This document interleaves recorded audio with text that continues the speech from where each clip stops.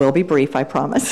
So there were really two things I was going to do today. One is to introduce Dennis Smith, who just joined us last week as Senior Medicaid Advisor at DHS. He is in the Director's Office as a direct report to me.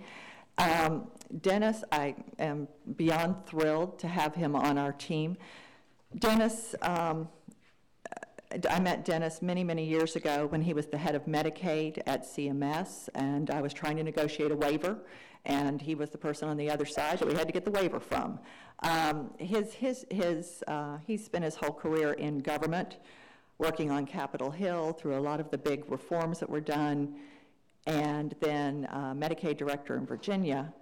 And then President George W. Bush tapped him to head Medicaid. So for 7 years, he was the head of Medicaid for the United States of America, the longest serving leader of Medicaid in the history of HHS. And from there, spent a year, 2 years at Heritage, and then became HHS secretary to Governor Scott Walker. So you can imagine how thrilled I was when I was talking to him one day, and he indicated that, you know, while he was enjoying life in the private sector, it was very different from actually being where you could really make things happen, and would be open to considering coming to work for us full-time here in Arkansas. So I have a person who's not only held my positions, but has held positions well beyond mine working with me. So we are beyond thrilled to have him as part of our team.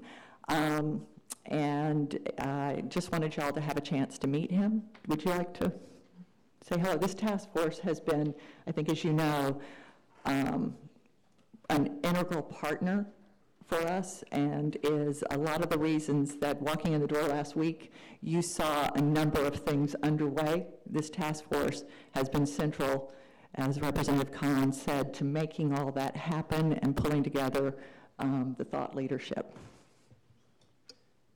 Thank you very much. Just take a moment to thank you all. It's an honor and privilege to join you. As Cindy said, I've spent most of my entire career in government service, and you know, it's in my blood, and it was just a great opportunity to serve the public again. So it's a privilege to be here with you and serve the people of Arkansas.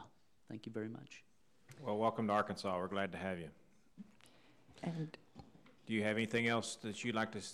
Couple of quick other things, just since the agenda had said to give a quick update on the reorganization, just to mention a couple of other small items. We did hire the last of our chiefs. Our Chief Human Resources Officer started on Monday. His name is Glenn Eisenhower. He is at the office working now around a number. He walked in the door Monday and we gave him a whole bunch of areas and said we need plans really quickly on improving retention and hiring in a number of areas. So he's focused on that. If it's of interest in October at your next meeting, I'll be happy to bring him and we could give you kind of a look at some of the areas we're going to try to approach in terms of improving workforce and personnel issues. I know a number of you have been talking with us about that. So he started Monday, and that's the last of our chiefs from our reorganization now hired. The other thing I do, Glenn does come to us from the private sector. He is an Arkansan, but took this opportunity to move back to Arkansas to work with us. We hired him out of Pennsylvania, where he was the head of HR for one of the hospital systems there. So he understands that medical side. Here he worked with Nuvell as their HR person, and at AFMC at one point doing some of their HR for a period of time. So we're thrilled to have him and his focus. The other thing I'll just mention as— Cindy, before you move off of that, yes. I've actually talked to some of the people over at the University of Arkansas, and I have a couple of dinners lined up in October.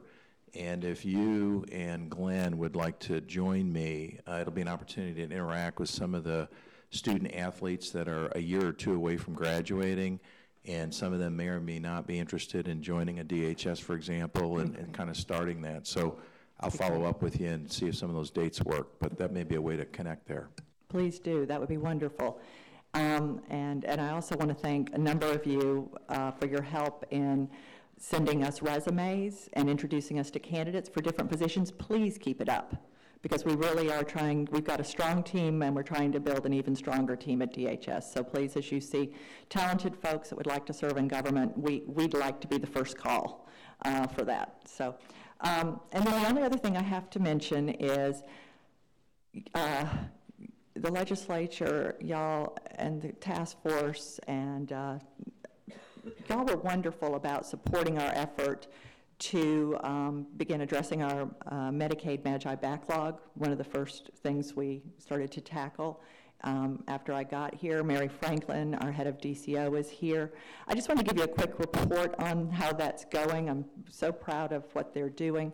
As you remember, when we first brought this to you, we had over 140,000 cases backlogged, and we set a goal to get through that backlog by the end of the year. Y'all helped us move ahead rapidly with some contracts and some temporary manpower assistance, which began about the middle of August with E-Systems, Maximus, and AFMC. And anyway, middle of August, that began. The report I got from Friday is that where we started at over 140,000, we are now down to 71,781 backlog cases. They are working their way through this as fast as they can. The contractors have even put on Saturday shifts. So I just want to assure you we are on track, and they are working very, very hard, and I'm just really impressed at the commitment and focus and progress, and we are determined that we will be through this before the year is out. So thank you for your support and help for us to be able to tackle this. Okay, we got a couple questions, or a question here, Cindy, and I just want to let you know, you can go ahead and cover the items in E there if you want. I saw you've got several items there, and you've covered a couple of them. But Senator Rapert, if you want to ask your question, or if you want to wait till she goes through that, it's up to you. I'll wait till she's finished and then ask my question. Okay. On, you know, the RFP for independent assessment, RFP for dental. Oh, okay. Well, those items were going to be covered by others on my team. Okay. Shall I bring them on up? Yeah, or do you want to do let's those later this afternoon? No, let's just go ahead and get this item out of the way if we can. All right, let me see if everybody's here. Is Misty here? I see Misty. I see Dawn. I see Melissa. Okay. Okay, Senator Rapert, you're recognized. Sure. Yes, thank you very much. It's good to see you, Director Gillespie. I wanted to ask a question definitely related to your updates, I think, on Arkansas Works, et cetera. I think that you're aware of the committee meeting that we had, which was the Legislative Oversight Committee for the Marketplace. Are you aware that we had a meeting that brought up some funding that was showing in a federal report in June that was filed? Yes, sir, I heard about that. Okay. And for members that weren't there, and for the chairman, I don't know if you even know about that, but I actually have the copy of the report. It was called the Blueprint Report that was filed in June. Mm-hmm. And this was a report that was, I believe, to show sustainability. It's the sustainability report. The sustainability report for the AHIM in the marketplace, correct? That would be my understanding. Right. That is not a report we file. I know it's not. Okay. But it showed over $50 million actually coming from the Department of Human Services to AHIM to fund their, I guess, proposed work for the state of Arkansas and for DHS. Is that correct? I saw the report. I mean, I saw the report last week after this was all raised. So are you telling me that you were totally unaware of the DHS funding in June that they filed with the federal government? That report isn't filed by us, so we would not have, I would not have seen that report. Are you telling me then that you are unaware that they filed a report showing that money going to, is in that federal report? Yes, I mean. Okay, I want to ask you again. So you were unaware that they were filing that report in June? Senator, I don't want to get caught on words. Let me be very, very clear. That's why I asked you. And I appreciate that, and I understand Yeah, that your intention is not to try to catch me up on some kind of that's why I word. asked you twice, so you could clear that up, because I don't think that's the first answer is really where you want to stay. If you're saying I received it, I don't know where you're going with it, so let me just be real clear. I don't know and keep in my head the filing deadlines for when AHIM has to file blueprint reports. We were in discussions with AHIM at that point Okay, there you about go. AHIM working with us. We never approved in any way that sort of number. If that document passed my emails, if that's what you're saying, it may have, but I did not read it, or I would have said, hello, this is not, we have not yet reached an agreement on a number. By the time we had worked our way through a memorandum with them as to the services we thought we needed, there were early discussions going on. They thought on their side that we needed more support from them than we thought we needed. Those discussions led to a series of back and forth meetings where our folks worked through, what is it we need you to do? What is it you're going to do? What will that cost? How do we do it? And that led to an MOU. That MOU is what we expect to spend with them. At what point, and again, I did not mean a gotcha question. I know, but and that's why I'm trying to be really clear. It seemed to have turned into that, so I ask it again. Because AHIM had enough confidence in their discussions with DHS in June that you filed a report that showed $18 million coming from DHS to the marketplace in 16, $9 million in 17, $9 million in 18, and $8 million both of 19 and 20.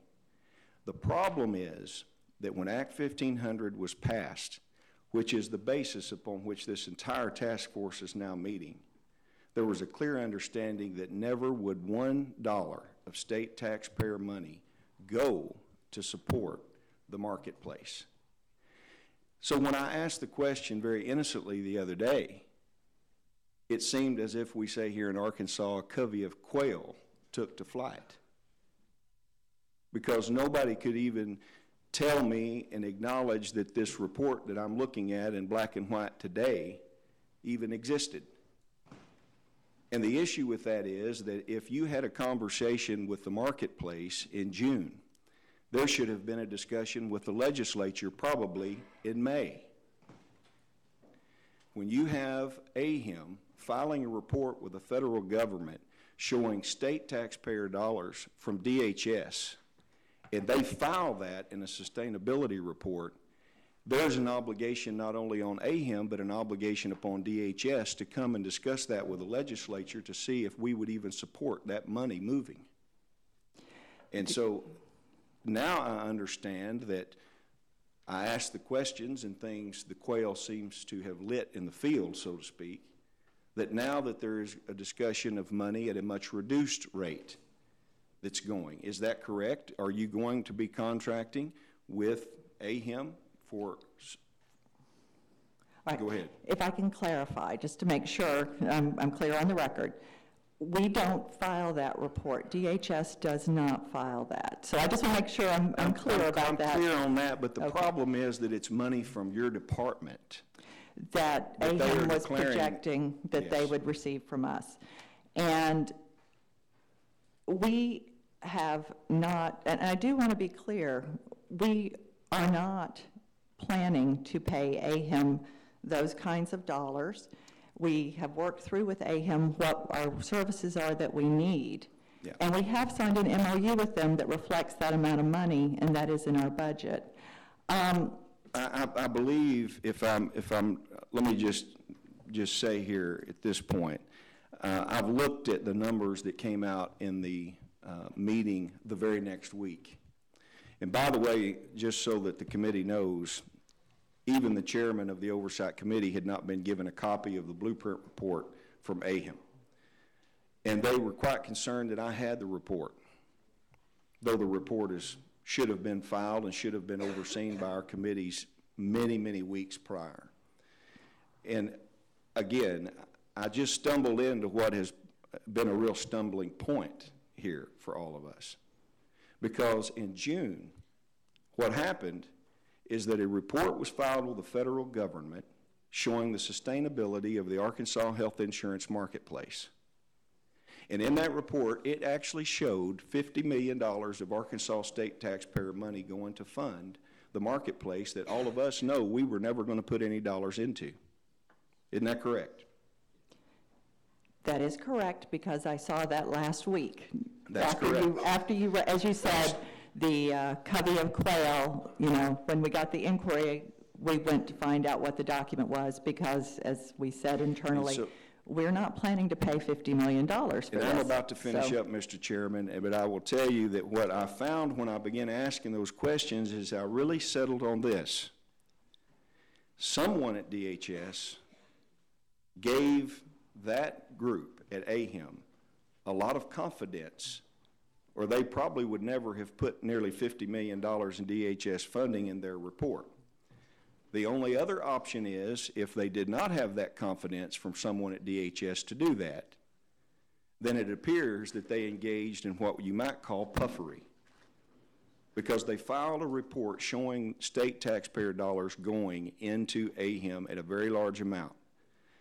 I wanted to ask you Okay, today, because it's the Senator? opportunity, and I'm finishing here, but I will tell you that what I now see is that there's a total of $2.5 million above the cost of what appears you say you're going to pay PCG through AHIM. Is that correct?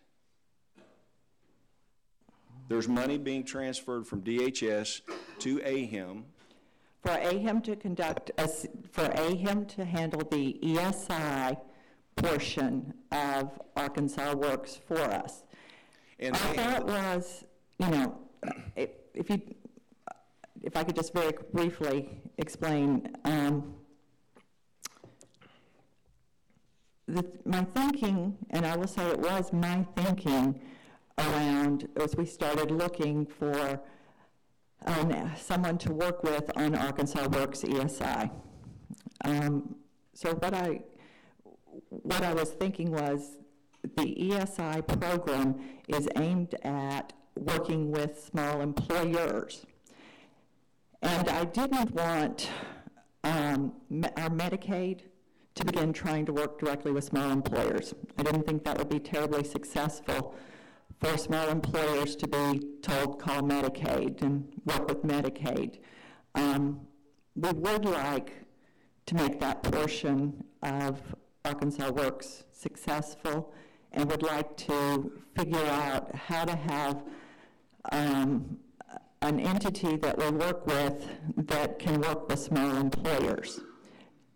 It seemed like it made sense to piggyback on an entity that was already there and was funded, and we wouldn't have to go hire full-time personnel around it or support a full contract. So our thinking in beginning the discussions was that if we could work through with them, since what they do every day is work with small employers, for them to do this and us piggyback on them versus pay for the whole thing, that we would be being efficient. You know.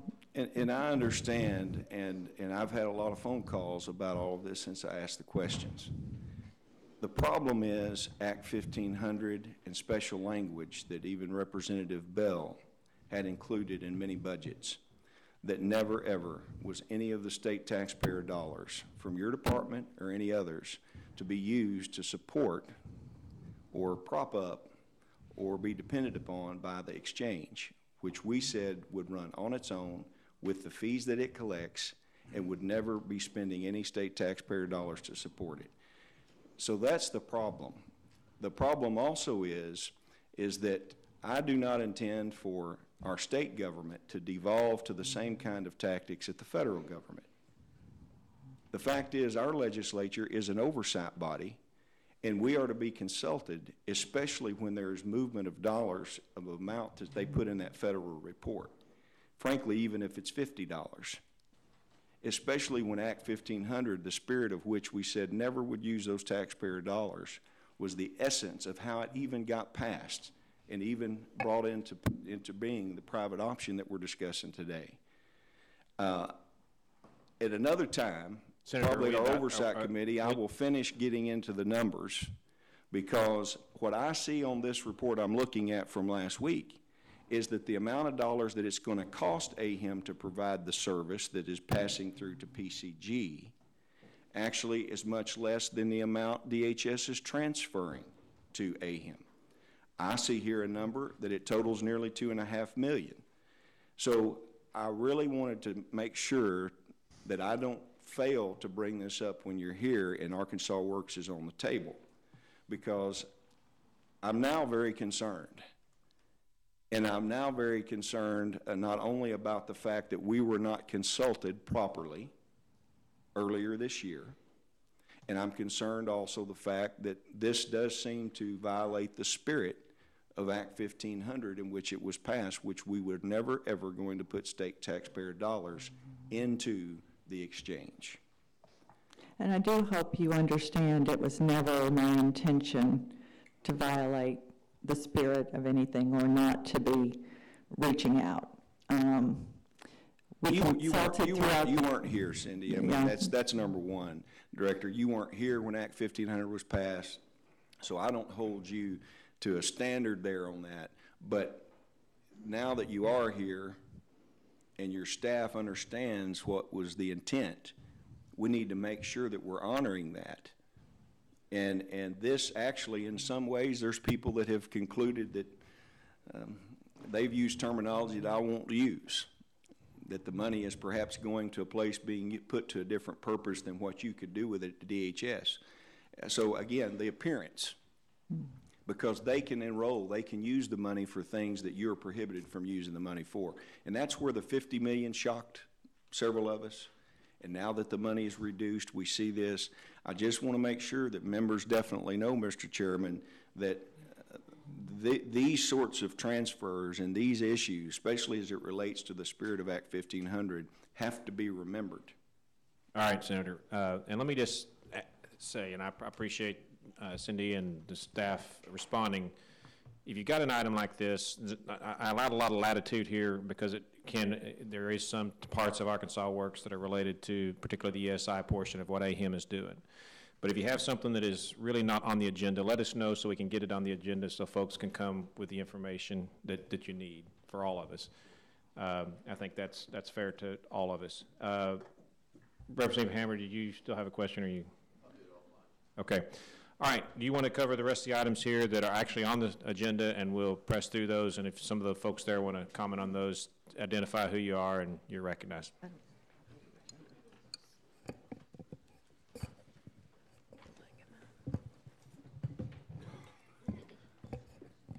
Good morning, Melissa Stone, Director of the Division of Developmental Disability Services. I think I'm on here to give an update about the home and community-based waiver waiting list.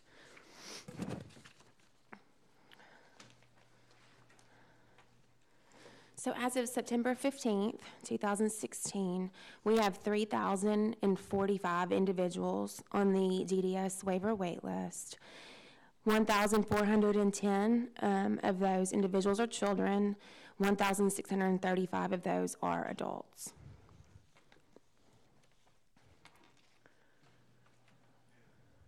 What is the trend on that? What was it over the last 2 or 3 months? It looks like we have had, according to the data, we've had 69 people apply and be deemed eligible in state fiscal year 2017. Okay. And We are seeing an increase, I think, due to the amount of discussion that we're having around the wait list. We have, topped that 3,000 mark that we were kind of on for a long time. So I do think the governor being at the Tobacco Settlement Board and discussing reassigning that money has, we are getting a whole lot of phone calls from people, and I do think that the number will continue to rise. So, but it's going to require legislative action to make that change, so those Yes, sir. dollars, we won't see any potential decrease until after that's all passed and changed. Yes, sir. All right, Representative Hammer, you're recognized. Thank you, Mr. Chair. can you remind me of the assessment of the current 3,045 to determine that they all still need services or want services, or how is that in the mix of any decisions we would make? So we've done a variety of things with the wait list over the past year. Thanks to actually having an independent assessment contract in place for the last couple of years, it has given us the opportunity to really reach out to the people on the wait list, verify their contact information. I think you guys might have heard me talk about, we actually at one point in time worked with DCO on the answer system to get up-to-date addresses, and we ended up doing a lot of door knocks where waiver staff actually, if we couldn't get a hold of people, we went to their home and verified that they wanted to remain on the wait list. And at that point in time, we had around 2,800 that we verified either by phone calls, certified return letters, or by actually going to their home. Then since that time, we've made a big effort to keep in contact with those individuals. So we actually check in with them every 6 months to make sure that their contact information is correct. Ask if they would still like to be on the waiver wait list. We do not remove people if they do not get back in contact with us. We simply continue to keep trying. We might move them to a deferred list, but in order to get off of our wait list, they have to put in writing that they want to be removed. So I'm confident that the people on the list, we've been in contact with them. They've been deemed to meet the categorical qualifications that we are under, and our psychology team has deemed them to be eligible for that institutional level of care diagnosis. So the 3,045 is a solid number as of today, or how old is that documentation to substantiate that 3,045? I'm confident that that number is a valid number. That was the number that was given to me as of September 15th. Due to the amount of time we stay in contact with the individual on the wait list, I'm confident that's a very accurate number. Okay, and the 3,045, you just referenced that they stay on the list whether you can get hold of them or not. Do you know what number you've not been able to get hold of? Because we would want to subtract that off that 3,045 if a miracle happened today. So We do run, my staff keep a deferred list, so they keep contacting a deferred list, and then once they make contact, they insert them back into the wait list. I can get you that number. okay, I'd like to have that maybe to the Okay. chair so we know what the accurate number is. And are you going to be here this afternoon for item G, the report on the Human Development Centers? Yes, sir. Okay, thank you. I'll defer till then, Mr. Chair. Thank you. Good morning, Ms. Stone. So you're over developmental disabilities, correct? Yes, sir. Okay, so we have this $835 million target that the task force is focused on. And in my understanding, again, I'm not an expert in this arena the way you are, that nursing homes, behavioral health, and DD were the three big spending areas. So there's a heavy burden on your shoulders, right? Okay, the burden is very heavy. We're into it now with the MOU with the nursing home, so there's a plan that's moving forward. In behavioral health, as you know, we're fighting through a process, and you can see the heavy lifting and the heavy weight that's going on. So what I'm doing right now is sharing that with you and letting you know that we're looking, I particularly am looking for the same kind of next steps to be coming forth from your shop as well. Does that sound right? Okay. Absolutely. Okay, thank you. Absolutely. I think we're going to talk more about DD in particular at the October meeting, but I think the Stephen Group was prepared to talk about the efforts that we have been doing on the agenda for today. Yep, that's true. Representative Farrar, you recognized. Thank you, Mr. Chair. I think Representative McCullough asked my question, but he did it a lot better than I'm going to. And it was nice to talk to you on the phone yesterday, too. We've been battling this for 5 or 6 months. And I guess the question is, where are we at with the funding or the numbers? Where are we? On the projected savings numbers? All of it. I mean, from what the cost is, where the money's coming from. So- We've been doing this for a long time, and it's just, Right. you know, I've asked this question in the last 2 meetings, and we still haven't got an answer. Thought we'd have one this time. So that's kind of what I'm asking. And this may be a question for Stephen's group, but I'm just going to ask you. Let me just say the Steven Group is going to speak to this. Okay. And as I asked earlier, you know, until the legislature approves the transfer of some of the funds that have been proposed, there's not been a dramatic change in the funding stream. And as you also recall, there were some efforts in the special session, but nothing that I know of has dramatically changed in the funding stream. Is that right? As far as serving additional people on the home and community-based waiver, yes, that's correct. But we have been working diligently over the last year to come up with transformation efforts to achieve the savings And John's that has going to been speak to outlined. that. Okay, but there's nothing that you need from us, or you're not getting numbers to get this done? No, sir, I think we're in a good spot. I think we'll be detailing that next month, but I think they're going to give an overview today, is my understanding. That's correct. Okay, thank you. And it was nice to speak to you, too. Yeah, thank you. Okay. We want to go on to the RFP for independent assessment. Yes, I'm Misty Eubanks. I'm Chief Procurement Officer for the Department of Human Services. And on the independent assessment, there's 2 pieces to that, actually. One, an RFP for independent assessments, and then a companion RFP for provider transformation. On provider transformation, that will be a more time-limited contract between 1 and 2.5 years, and that's really to get providers where they need to be and to help assist them through the changes that will be coming through independent assessments. Currently, we are working with the Office of State Procurement and their contractor on the drafting phase of both of these RFPs. We're gathering the business requirements and what will be the specific specifications. We have internal subject matter experts from the divisions that you all spoke about recently, DD, behavioral health, and aging, who are all sitting in and helping formulate the business requirements and specifications. In addition, we'll be adding a team member from the Steven Group who will be helping and assisting us as a subject matter expert, looking across other states who've already been through these transformations, seeing what lessons have been learned, what tools are available to us, and what potential spends and savings are out there across the country. In fact, there is a conference call today with many of those team members, and we've set a very aggressive schedule in that most of the team members who are serving as subject matter experts are devoting about 2 days per week over the upcoming 2 to 6 weeks to get these business requirements done.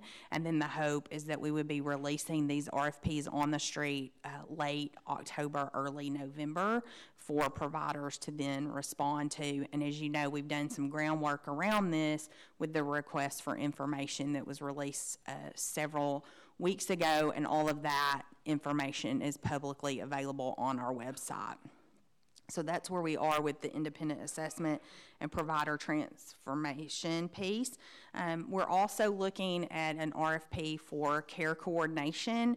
That continues to be on the table and on track.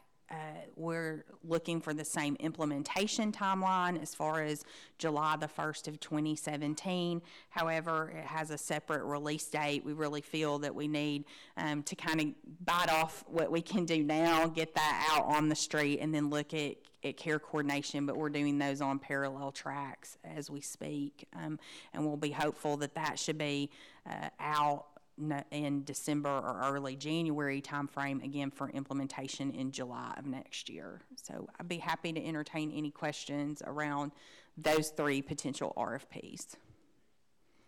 Okay, we do have a couple. Let me just start though. One of the things that we found early on in the task force, and I guess John, maybe you guys can nod your head to this, is that we had not always written our RFPs with performance requirements and clawback provisions. Are we doing things differently now than we were with the way we're writing these? Absolutely. So we're working very closely with the Office of State Procurement. As you may recall, they have an independent contractor who's coming in to assist us, who's specifically in the health and human services arena. They've been helping us a lot around dental managed care, and I think you'll see that the quality of the business requirements as well as any of the deliverables and potential damages will be far increased. John, do y'all agree with that? Yeah. All right, Representative Miller, you're recognized. Thank you, Mr. Chair. I was delayed in getting my button pushed. Would it be okay if I had a question of Ms. Stone? Sure. Okay. Thank you, Ms. Stone, for being here. First of all, I just want to say I really appreciate you and your department, and that, you know, y'all know that I've been working on the waiting list situation, and y'all have always been great with getting me the information. Just, I guess for a matter of clarity and for the record, the current folks that are on the DD waiver that we have right now, the funding coming for that is a mixture of both federal and state dollars at the normal Medicaid match. Is that correct? Yes. And what federal department, I guess there's a kind of a three-part question here. Could you name for the record the federal department that sends the money for that, number one? Number two, about how much, if we're talking about each individual waiver for the individuals that are on the current DD waiver, about how much money is that all total that goes per waiver? Okay, so I'm going to let Dawn give the first one, the Medicaid expert, on the exact name of the department that it's sent from. Okay. For the record, Dawn Staley, Deputy Director for Health and Medicaid Director at the Arkansas Department of Human Services. And the federal funding agency for the federal Medicaid portion of those dollars comes from CMS, which is the Centers for Medicare and Medicare and Medicaid Services, which is part of the broader Department of Health and Human Services for the federal government. I wanted to come out of the mouth of the Medicaid director. As for the current recipients on the home and community-based waiver, the average cost right now is about $54,000 for just their plan of care, and then of course any kind of medical Medicaid is there's an average cost of about $18,000 per person that's on top of that number. And you're correct; it is a regular match where the federal government matches the state general revenue. What was your last question, Representative Miller? Well, I guess what the last question would be, if you're saying, did you say it's about $54,000 per person is the way it averages out? That is, so I guess the overall, you asked the overall cost. So the last number I saw, an estimate about would be, I think it was about $200 million for the people that are on the waiver right now. Okay, but you said 54,000, and then there was 18,000 on top of that? Yes, sir. That's an average. Average, okay. Do y'all, and I know y'all probably don't have this right now, but if you could provide it, I think that would be very helpful. About what is the state of Arkansas, what is DHS paying out per person on average for and how many folks do we currently serve on this waiver right now? We have allowance from CMS to serve 4,000, it's a little under 4,200 people. So it's a point in time number. So exactly, we probably have about 4,160. I would have to go back and check that number. Do you know when the last time that our allowance, our allowable number has gone up? How long ago was that?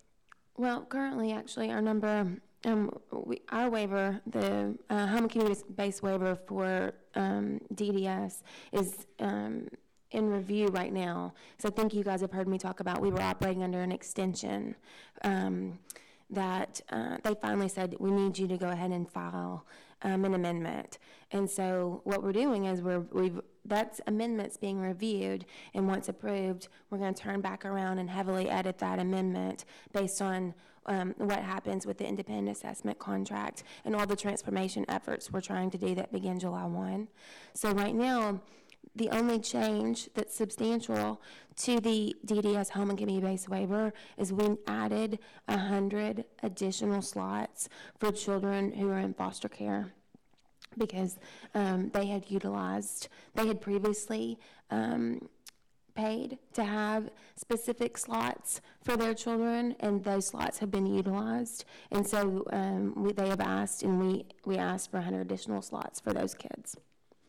Thank you very much. Thank you, Mr. Chair. Representative Hammer, you recognize. Thank you. And one thing, Melissa, if we could get that number by this afternoon, it shouldn't be that hard to grab that number, should it? The number of people on the deferred list at this point in time? Yes, sir, I can do that. Okay. And then when we talk about care coordination and who's going to be receiving those services, what population are we talking about that you were referencing a while ago? The individuals who receive services on the home and community-based waiver. Okay.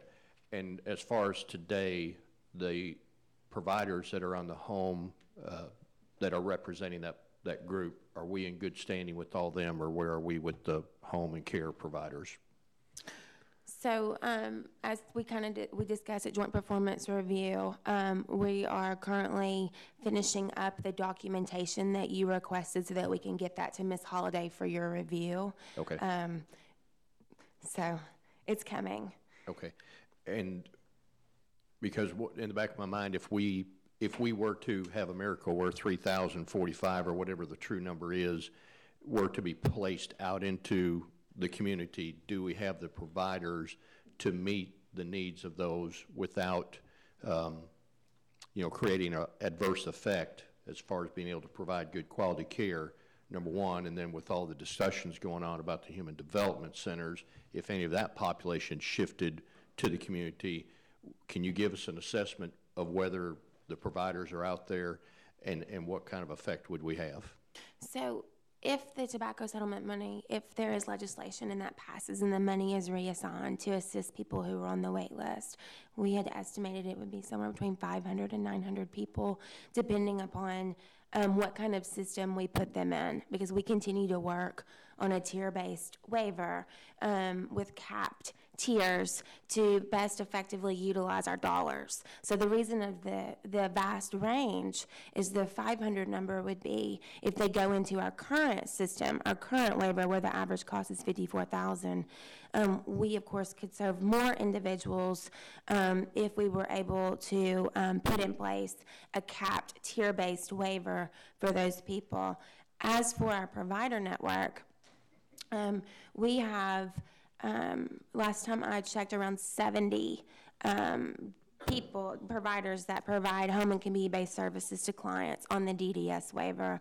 I think Director Gillespie has probably talked to many of you guys about her wish to see us cultivate that provider network across all the special needs populations so that we can increase our providers out in the community. I would say that when a person is allotted a slot on the waiver, it takes about 90 days to build a plan for that individual because everything is tailored to the person. So it might even be they go find an apartment, they find staff, they train those staff. So I had asked staff, when the governor made his announcement, I had asked my assistant director over the waiver, Ms. Regina Davenport, to put together a transition team to go ahead and start planning about how we can effectively transition people day one if we are given that money on July 1st, so that we have a plan in place so we can start transitioning people quick and early so we can get the most transitioned.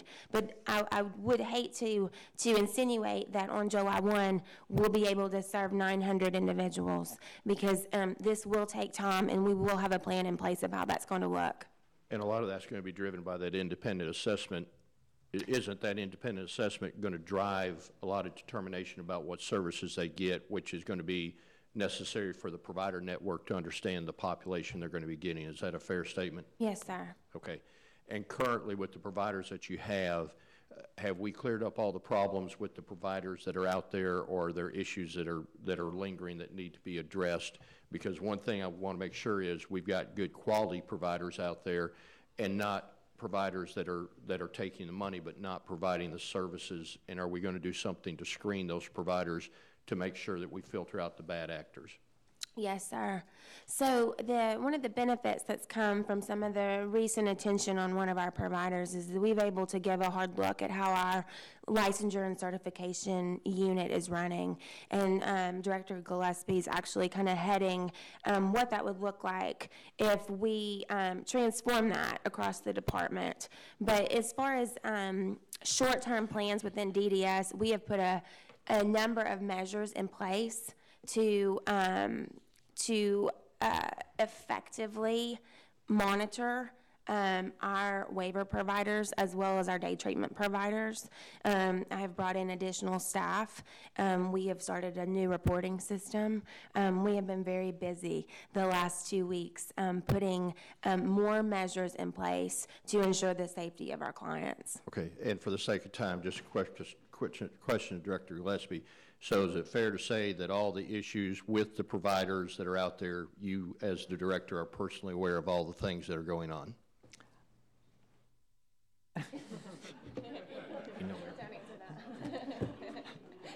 Are you aware of everything going on in the legislature? You will become aware of everything that's going on. Let me say it.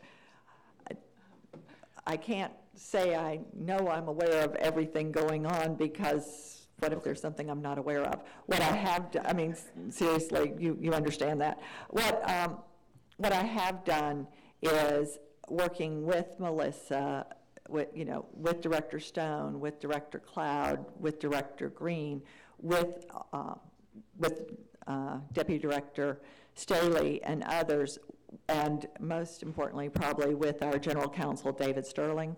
What we have done is come together, and as she and others are looking and improving and strengthening what's happening within their divisions, we are also putting in place some department-wide first steps, and it is only first steps. Okay.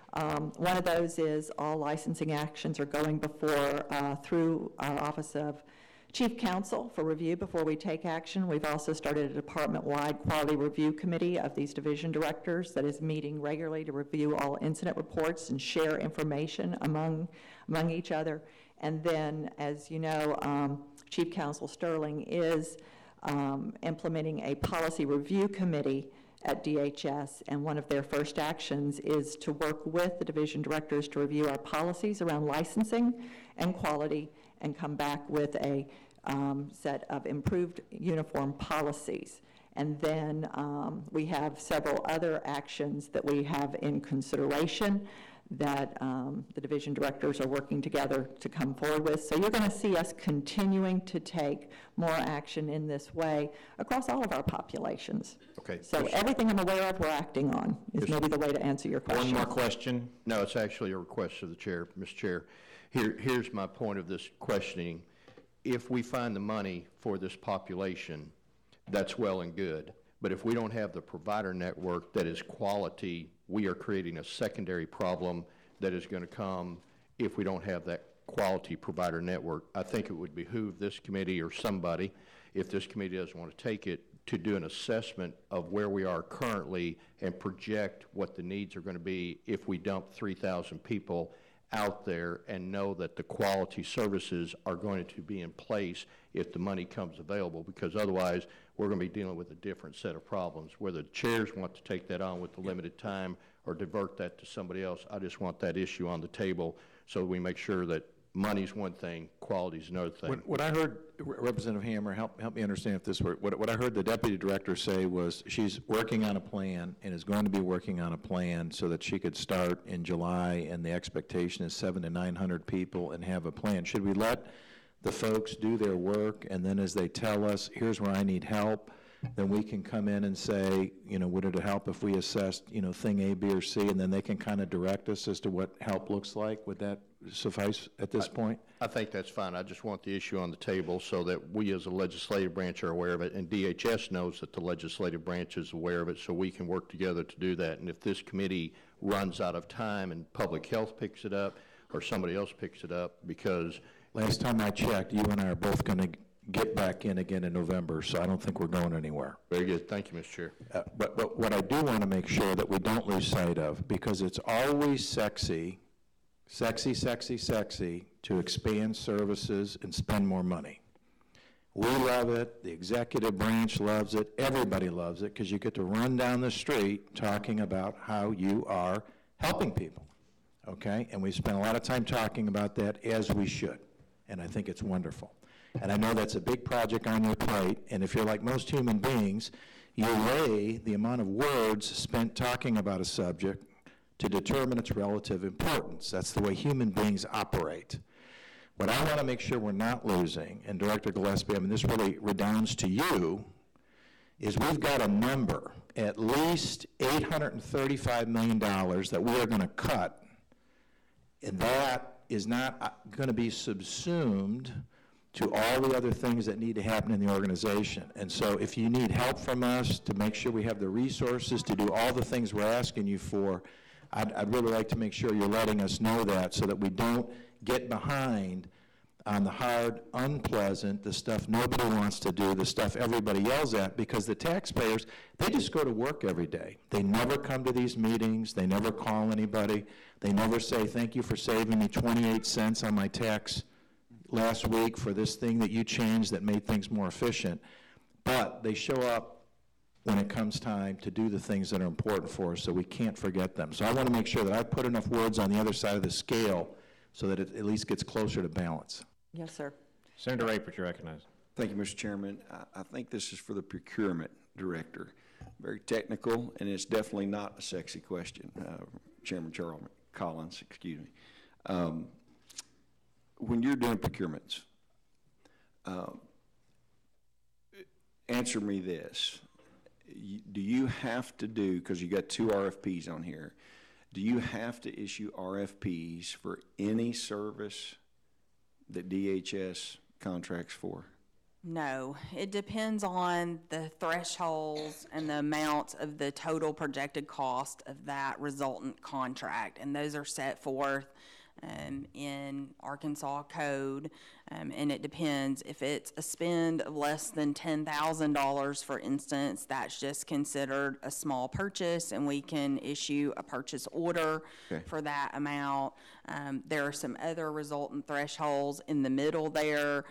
There are some things that we can do, an invitation for bid, for instance. There are some things around commodities. We also can use standing state contracts that OSP holds. So there's a variety of different ways that we can procure these from the marketplace. So it depends. Yes. And, okay. And then a threshold, let's say, of all of those those different aspects that are qualified, depending on the issue, is it a 500,000 or 100,000? What is that threshold that sort of, that if it's going to be in excess of X, that you typically do an RFP? Typically, in excess of 10,000. If it's anything over that, we really look at some form of competitive bidding, and then you really get into tiered levels of if it's a report to this body or if it's a review by this body. And then in terms of because DHS and all the different agencies, you got a lot of different interaction going on. If you have a service that falls outside of a state agency, that then falls under your procurement. That's guidelines. correct. And so between sister agencies, we do not have to do competitive procurement. We can just work directly with that sister agency. We can talk about a scope of work. We can talk about deliverables and what would be the budget around that. And then if it pierces one of the thresholds for either report or review, then it comes before peer or subcommittee. I would appreciate, since we pierced the question, and Director Gillespie, I appreciate you answering those questions earlier. I'd appreciate maybe if you get with me about the situation with AHIM, because it's not a state agency. And so I don't know if a memorandum of understanding can actually just take care of that. So thank you, Mr. Chairman. Yes, sir. Okay, that's all we have on the list, so I think you can press on. Down to the RFP for dental. Did you discuss that yet? Or? I did not, but I'd be happy to do so now. So, Office of State Procurement is the assigned buyer for this action. The draft RFP was released and posted on August the 31st. Due to Arkansas code, we are only allowed to post a request for proposal for no fewer than 5 days and not in excess of 30 days. So as a result, we and OSP came to the decision that we would post a draft RFP in order to give vendors adequate notice of what the business requirements and specifications would be. Since then, there have been 2 addenda released, one on September the 19th and another on September the 20th. Both of those addressed actuarial rates regarding the rate ranges on the beneficiary cost. Then there was a vendors conference focused on those actuarial rates that was held here in Little Rock on September the 22nd. About 30 people were in attendance, as well as our actuaries who came in from Arizona. They were live and went through a demonstration and presented some slides, and also answered very pointed questions about how the rate ranges were formulated. OSP posted those slides publicly the following day on September the 23rd. The final official version of the RFP is slated to post on October the 5th. And we anticipate that vendor question and answers will also be released as an addendum on October the 5th. Tentatively, bid opening or responses from vendors are due on November the 2nd to the Office of State Procurement, with a projected final award in the latter part of December, hopefully making us timely for a January review date, and that way the contract can be in place and effective in January, and that puts us on track for implementation, contract start date, things of that nature, and then having beneficiaries fully on board January of 2018.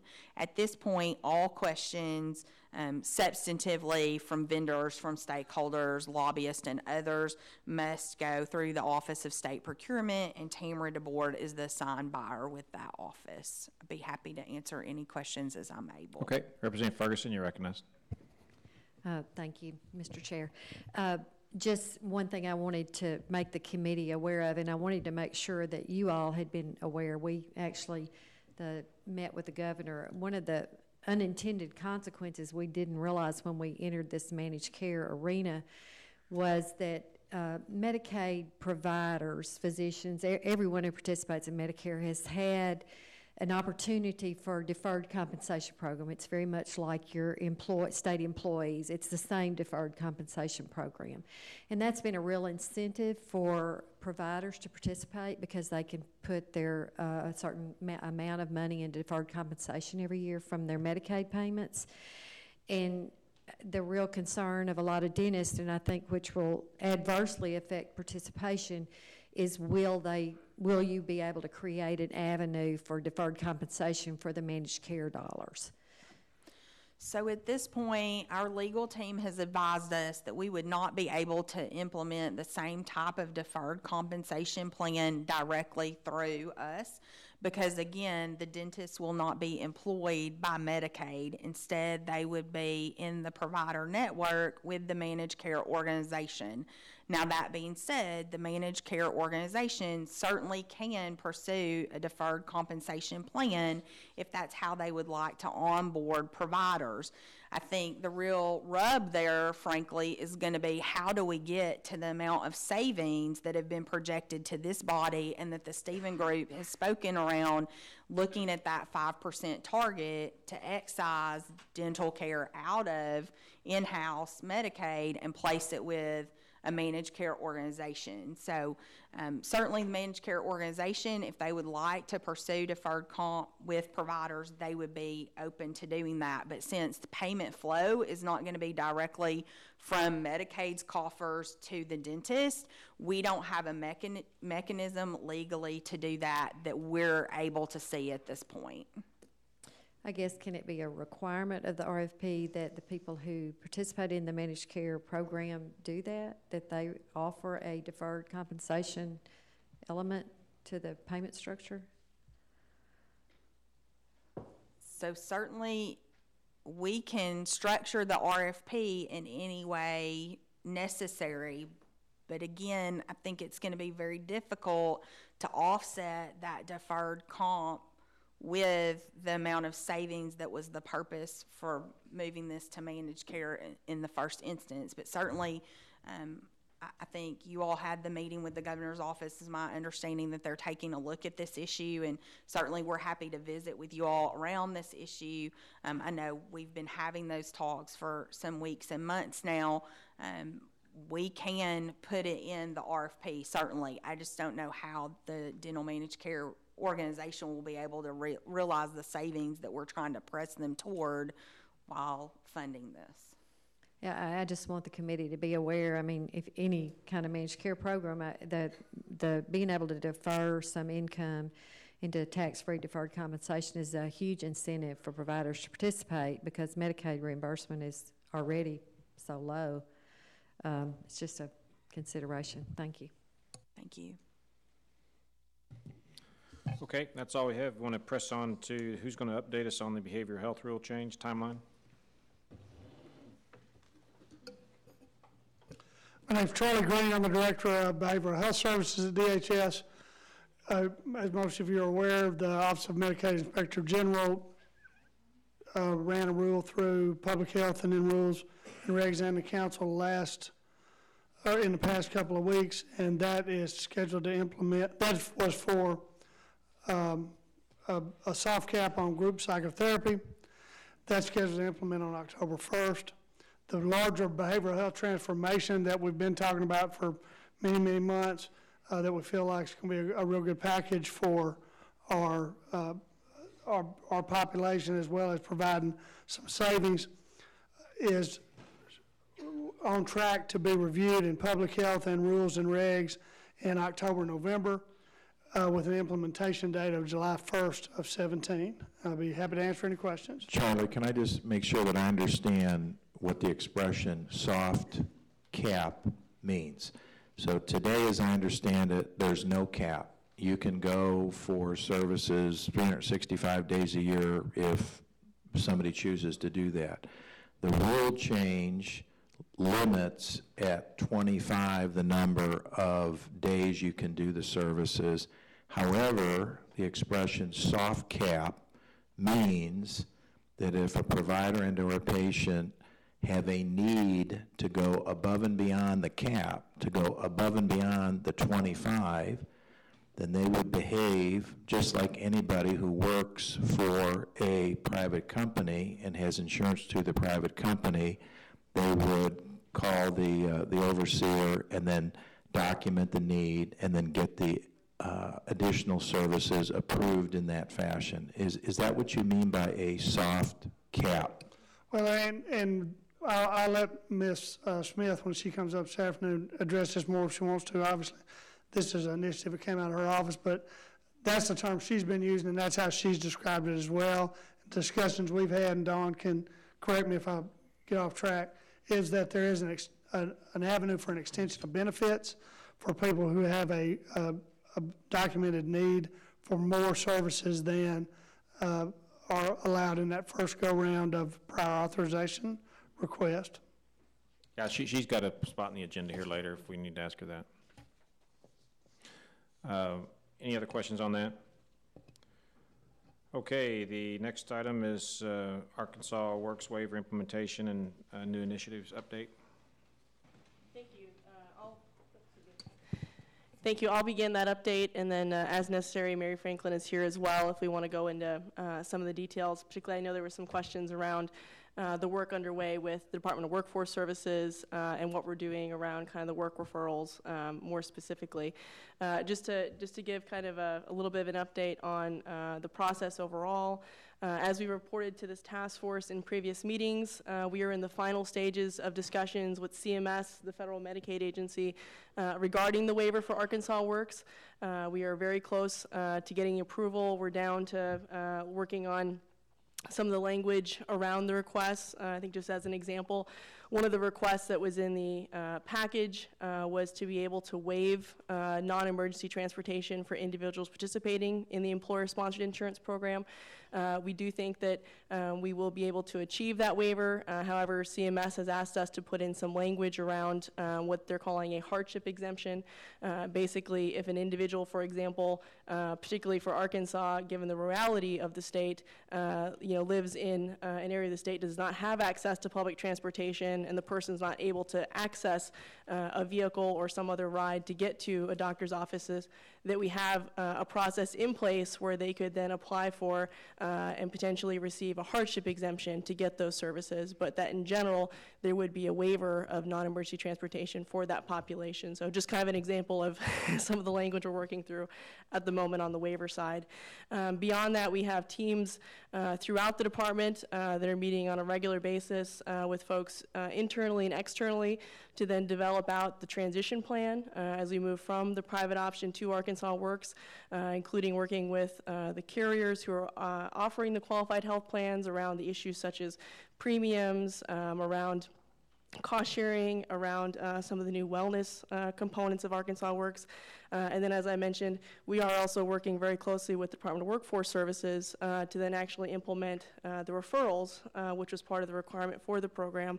And just a note on that, the Act itself requires that we give referrals only for those with incomes of 50% of the federally poverty level or less. We actually, because this is such an important component to us and to the program, we're actually planning to initiate referrals for everyone enrolled within Arkansas Works. And so we've been meeting very closely with the Department of Workforce Services, developing out the process for individuals both at the time of application as well as at renewal to be able to get information about the referral to Department of Workforce Services, including sharing information that the Department of Workforce Services has developed around what kinds of services and programs are available and how folks can go about getting that information. So I'll pause there, but certainly we're happy to answer questions folks may have. So when would you think, if they approved the waiver, that the referrals would begin?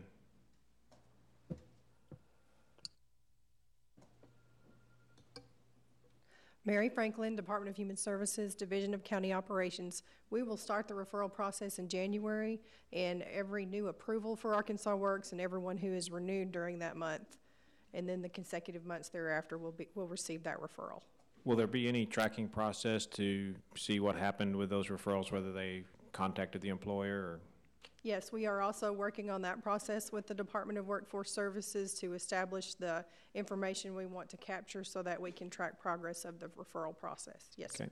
Representative Hammer.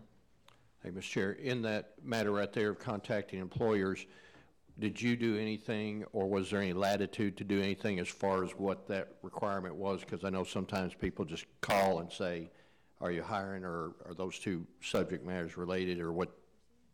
Can you explain that a little bit? Our referral will refer people to the services that are provided at the Department of Workforce Service, which can include a job search, readiness programs, resume writing, those types of programs that Workforce Services offers everyone. So we're just making sure that our Arkansas Works population is aware that they can receive those services. Okay, that just refers them to DWS, but that doesn't deal with when the person actually goes out and tries to find employment and has the face-to-face contact with the potential employer. Your scope doesn't allow you to step over into that area, does it? No, that's DWS. Okay. And it is a good partnership, and Daryl Bassett and I have our teams working very closely together, and one of the things we talked about this week is we hope within the next month to be able to put together a good overview for you as to how we're going to implement this component together, as well as how we're going to work in our SNAP ENT as a part of this, so that we begin to pull together all the places where we're doing employment training and work referrals, and show you kind of a merged operation between our two separate agencies, and then a set of tracking reports as to how we're going to jointly track whether or not the folks that we move through this system actually end up with a job, and really how these programs are working together. Okay, when would you, is that going to come, you're going to bring that before this committee, or when would you expect that to happen? If the chairs will invite us, yes, we would love to be able to come and bring that and show you what we're planning to do,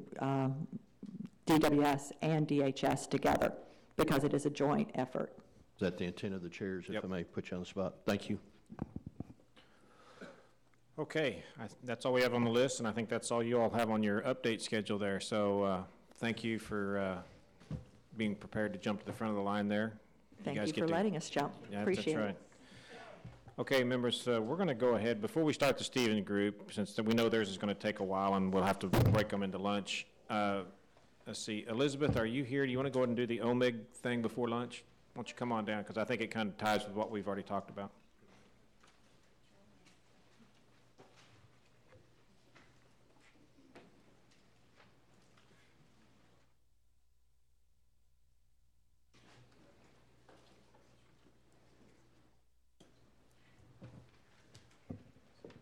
Hello. Good morning. Go ahead and, are you going to have your lawyer with you today or no? Not at this time. All right. Depends on the questions, right? You're recognized, Elizabeth. Thank you. I'm Elizabeth Smith, the Medicaid Inspector General for Arkansas. And I think you were asking for an update on the behavioral health rule change. Charlie Green explained the status. This rule was passed on Friday through the Legislative Council, and it is to be implemented. October 1st, is that what they can do it that fast? That's the implementation date on the documentation on the public notice. It's been filed with the Secretary of State's office, and potentially there's a waiting period for that, but I believe it's to be implemented. Okay. Any questions? I just, Ms. Smith, so we've got the two pieces of the rule change happened, and then a third thing is coming soon. That's going to change the rate from essentially $52 an hour down to $40 an hour. Is that correct? And that's coming later. That's correct. Okay, I told you that would be quick. Thank you, Elizabeth. There's no questions, so appreciate the update. Thank you. And I did have, on the agenda, they also wanted me to speak to the personal care issue. Do you want me to save that for later? Nope, go ahead. Okay. So just real quickly, I'll explain the personal care initiative that we are working on. What we've looked at is personal care providers and other service workers on a lower level are not, this is not behavioral health, this is a whole different story. They're not necessarily identified as a provider through Medicaid. And the problem is that you may have an agency who bills on behalf of a service provider, but multiple recipients, there's 4 different examples I can give you quickly, that an agency may bill for a provider to provide services, but they may provide for this person, and for this person, for 3 different recipients at the same time, but we don't know that through analytics. Also, an agency may bill for a provider for unrealistic hours, and the agency may not realize that they're billing out this provider at 18 hours in a day or 20 hours in a day or something like that. That could be impossible. The other issue may be that the provider potentially either works for 2 different agencies or allegedly works for 2 different agencies, and the agency may bill for the provider giving services at their on behalf of them, as well as on behalf of another location at the same time. The 4th example would be where the agency bills for a provider giving services at a particular time when maybe that person works for Pizza Hut or something else. And we've actually seen all of these scenarios through audits, and we've had issues with this. We've also been working with the AG's Medicaid Fraud Control Unit relating to this, because there is obviously potential for fraud there, and we've seen fraud in this area. So what we've done is we've put together a working group with DAAS and DMS to review the issue, to make some determinations, and to get forward some recommendations. We are going to be meeting with the MMIS group for DHS and HP to see what computer system issues that we may have. We have a meeting scheduled October 20th with Optum to see what tools we currently have that we can utilize to solve this problem. We've looked at other states. Alaska has something that they utilize, and the federal government is looking to require identification of these providers through, I think they're calling it EVV, electronic verification, and verification, I don't remember what it's called exactly, I apologize for that. But that'll be coming through, so that's something for you guys to watch for us. And I think that will really help us to cut down on fraud, waste, and abuse through the personal care situation, as well as other service worker situations, not simply just through the DAAS population. If Okay. anybody has any questions on that. We do have a couple. Representative Hammer, you're recognized. Thank you. And we just came through a long battle, with the changes and everything. And this is a question I just want to ask you publicly, and maybe it's my own ignorance, so you feel free to straighten me out. But OMIG's involvement in coming involved with situations like what we just dealt with, that just went through rules and everything. I'm just curious, why are you the one that has to bring the recommendation for the policy changes? And moving forward, as other issues become apparent that OMIG discovers and brings recommended changes, why is OMIG the one that's bringing them forward and not DHS themselves? And can you talk to that matter and just give me your thoughts on that? Well, I can tell you why I bring issues forward, and that is when I see problems, that's my role. The statute that created the Office of Medicaid Inspector General actually states that we will recommend and implement changes to the Medicaid manual to combat fraud, waste, and abuse in the Medicaid program. So I'm charged by statute to do that. So that's one of the reasons why I bring these issues forward. I've been before the Healthcare Task Force because about the group psychotherapy issue, I had brought that issue up and had explained the concerns that we had and explained our recommendations to the Stephen Group, to DHS, and so we were requested to come before the Healthcare Task Force to explain those issues. And then the Healthcare Task Force asked us to push forward with those recommendations to make those changes. And the justification for the changes that you bring is under what's written into statute, then it either qualifies under the fraud, waste, or abuse criteria, that if you, in your determination as Director of OMIG, identify areas where changes need to be made, you can defend your position coming before us on the basis that any recommendations is going to address one of those three areas. Is that a fair statement? Yes. Thank you. Thank you, Mr. Chair. Senator Rapert, you're recognized. Yes. Thank you for coming today. My question is, I guess, Representative Hammer's quite handled that question, which is one that frankly I did have that same concern. But I want to ask a specific question because obviously a lot of confusion came out of last week. But I did want to ask as it relates to, because you made these recommendations, so you obviously know all the implications of the decision. What of the argument that's been posed that 9/11, 9/11 classification people that I guess have criminal charges, but they are being held in a facility because we don't have enough state hospitals to house them. What's going to happen to those people? So that, because that's the big question to me, because that one is the one that I really would like to know what the answer is until there is some changes next year. What's going to happen to those people if they can't take care of them? Certainly. I'm happy to answer that, and that is something that I've been answering through the Public Health Committee, the the Rules Committee, and then at ALC. So the population that, when you say Act 9/11, these are people that have been declared not guilty by mental disease or defect, and the court has ordered that they be in a facility for protection. And that population of people, if they are receiving services now through Medicaid and they need group psychotherapy and it's determined that it's medically necessary, then they would go through that same process to make a request. If they need more than 100 units, which would be 25 sessions, then they would make that request. The facility on their behalf, the provider on their behalf, would make a request through that prior authorization process to receive an extension of those number of units. And so I realize that a lot of legislators have been contacted by a number of lobbyists and by a number of providers.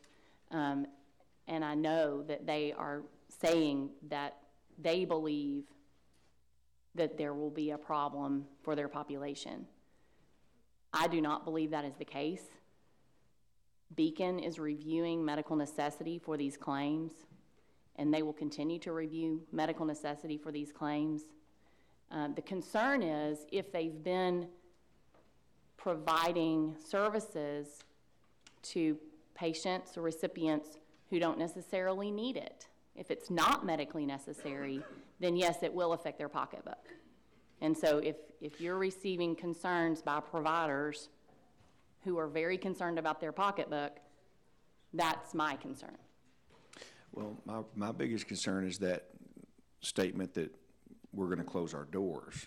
I've heard that too, and I don't believe that's necessary. In fact, I met with one of the providers or actually the provider who said she was going to have to close her doors. And if they want to make a business decision to close their doors for whatever reason, that's their decision. But the state of Arkansas we will find another option. There will be something else. And that's what I'm asking you, because, I mean, we don't want these people cast out into some general population situation. These are Act 911, criminally insane people. And we don't have, as some other states have, I've even heard as many as 15 state hospitals. We have one. Correct. And what happened is we have developed a system by which these people are handled in a private situation. And so when this decision is made without an alternative, I'm just asking, I mean, we need to know what we're going to do. And so I just have a real concern about what happens till next year. And I agree with you, Senator. I totally agree with you. I was a prosecutor. I've placed, criminals in jail. I mean, that was my beginning. I started out as a prosecutor, and so of course I don't want criminals running the streets, and I do not believe that is what's going to happen. But I can't control if a provider wants to close their doors, that's their prerogative. We will have to make determinations for certain things. But I do want to make sure you understand the population that we're talking about that receive the group psychotherapy. So the billing code is numbered 90853, and my office has a team of data analytics that we ran the data for all the claims that have come through in the past 3 years, 2013, 14, and 15, and we've been running data for now, to see how many people have actually billed, how many code times that claim has been billed for how many different people. And we found 10,000 Medicaid recipients have billed that code. But of that number, there's only about somewhere between 500 and 1,000 people that would fall into either the Act 911 population who've actually been declared not guilty by mental disease or defect. And according to my meeting with the state hospital, they explained to me that number is 465. The 911 population is 465. But that potentially there could be other people who haven't been declared not guilty by mental disease or defect, or who would fall into that criminal bubble. And so maybe we could say between 500 and 1,000 versus the whole 10,000 population of people who are billing this code. And so the concern for me is integrity of our program. And I'm concerned that, I know a lot of people don't think that's a problem, but I am concerned. CMS has come down to other states and declared that there are issues with the billing when there are no limitations and when it's being provided too broadly. I understand. So last follow-up on that, because you really helped me a little bit. So if one of these institutions make good on closing their doors, where are you going to put these people? We'll figure that out. But the rule's been implemented and comes into effect October 1.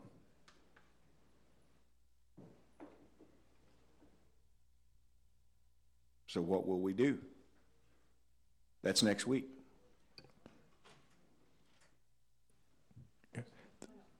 We don't know at this point. Yeah.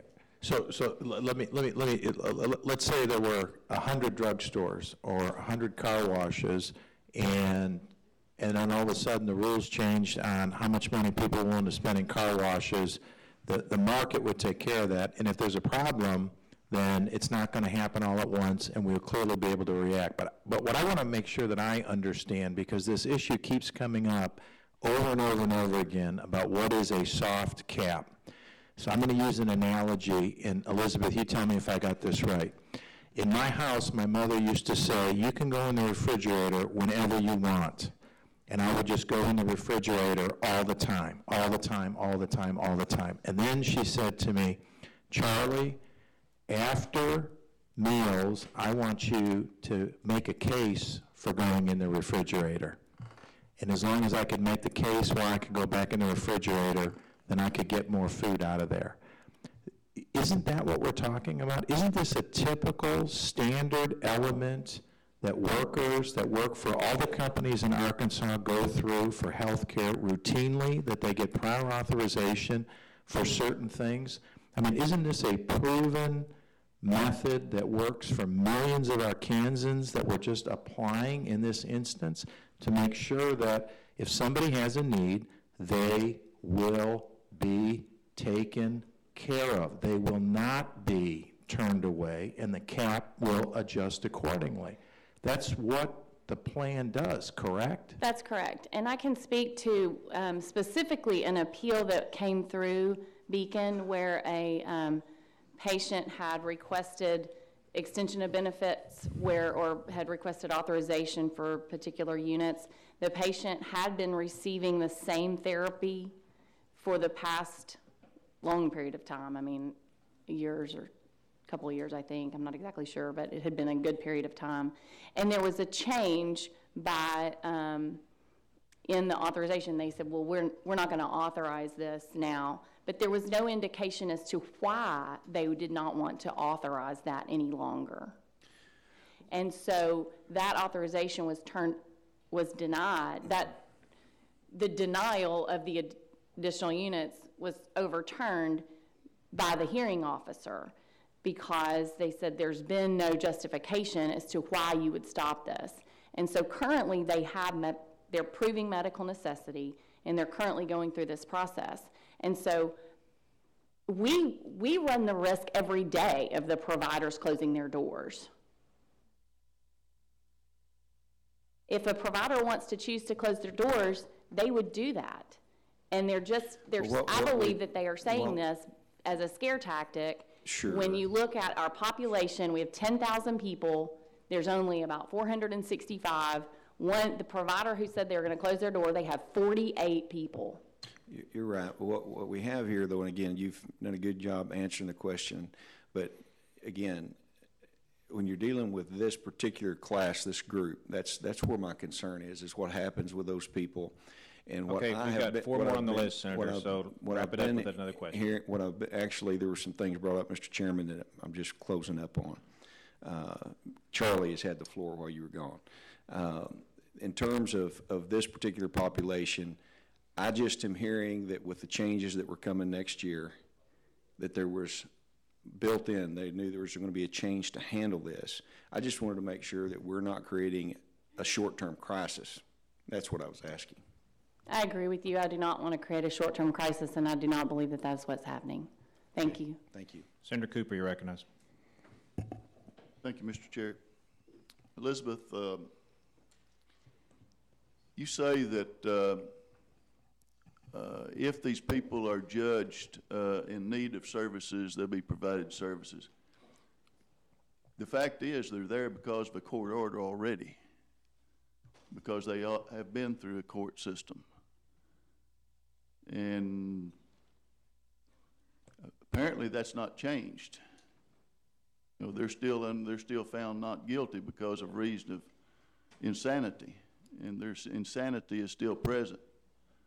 So describe for me, if you will, the patient that is there that situation might change for. You've explained it very well. It won't.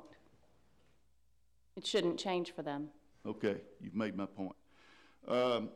Can Beacon handle these reassessments? How long is it going to take them to do reassessments for all these people? They will be able to handle this. We met with them, what was it, Monday? What day it is today? Wednesday. We met with them on Monday, and they will be able to handle this. Okay. They've already started a process where every 3 months they're reviewing the assessments. It's actually called a prior authorization. They're reviewing a treatment plan. So this is not necessarily additional work for Beacon because they started a process in July to review the treatment plan and a prior authorization every 3 months. And so this request, if they need additional units, will just be folded into that program, into that process. The medical provider will simply state on the request for prior authorization, which is already required, it's not new today, this was required in July, that the provider would simply state, we need more than 100 units because of whatever the medical provider would articulate. Well, what I'm hearing you saying is trust us, but I'm a little short on that. Well, how much are we paying per day for these patients that are there? Per patient per day? For the group psychotherapy? For the patients that are housed in these 9/11 facilities?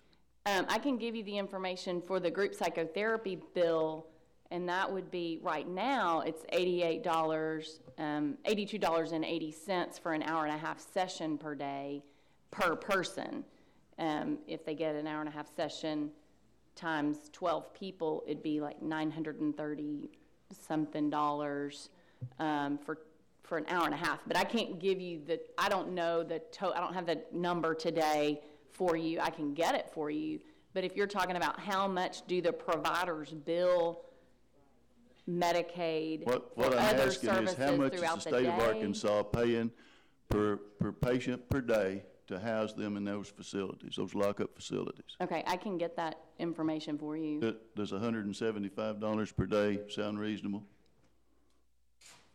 I can't tell you. I know exactly how much the group psychotherapy billing code is for that day, for that population, for anybody who bills that code. Okay. But I don't know the makeup. I know we've got that data, but I didn't prepare that today, but I can provide that to you in a few minutes. What I would like to have is how that compares per patient per day in these private facilities versus how much we're paying in the state hospital per patient per day.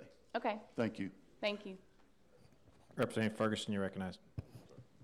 Thank you, Mr. Chair.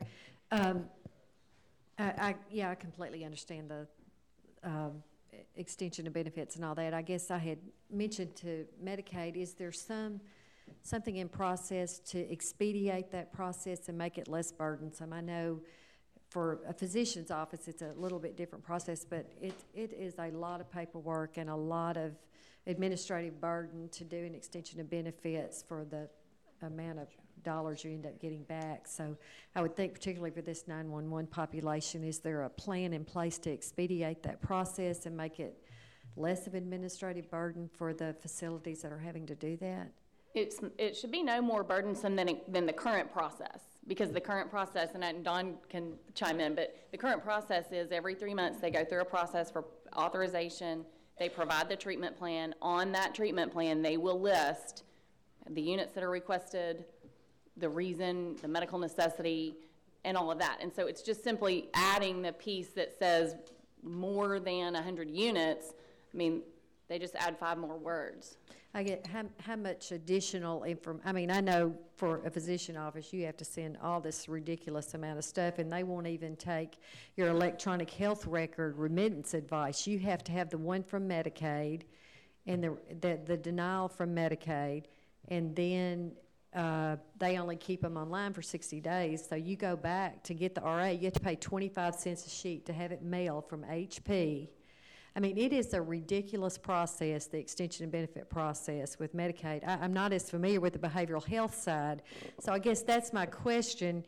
You know, I mean, we have somebody work 2 hours on paperwork and mail it in for $2 to get $30. I mean, it is an unbelievable process.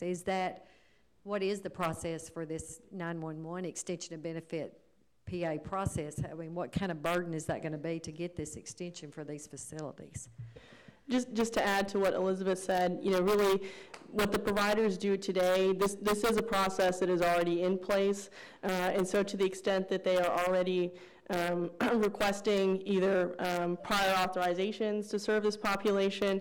They can, just as today, going forward after October 1st, they can go ahead and then request extension of benefits. Certainly, I'm sorry to hear about your experience with some of the other areas around prior authorization extension benefits, and would love to talk more about if there are solutions or ideas, things we can implement with HP, Beacon, or others to be able to help reduce some of that burden.